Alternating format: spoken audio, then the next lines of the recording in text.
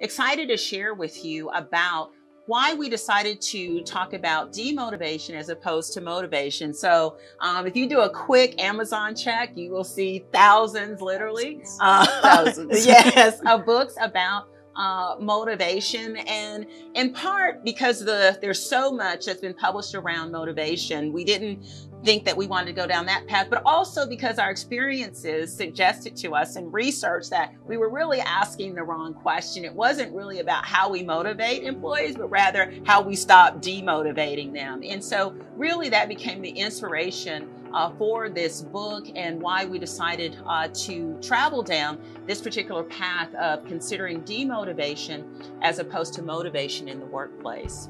So in our experiences talking to an awful lot of people, one of the major things that everybody's aware of when they talk about their workplaces, whether we're talking about colleagues, sometimes talking about our own work experience and feelings about work, and oftentimes when we talk to leaders who are considering what's going on in their group, no matter what, everybody's tuned into this idea of motivation. When motivation begins to slump, when people start feeling that sort of lack of motivation, that's when we're all very, very aware of it. And so, again, as Tara said, we're so tuned into the idea that motivation is the responsibility of the workplace and the leader has a major role to play.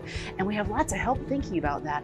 But we really never ran into anything that helped us think about what causes highly motivated, well-intended, good people to lose motivation. And so that's the point of this book. And we hope you enjoy reading it and thinking about that along with us.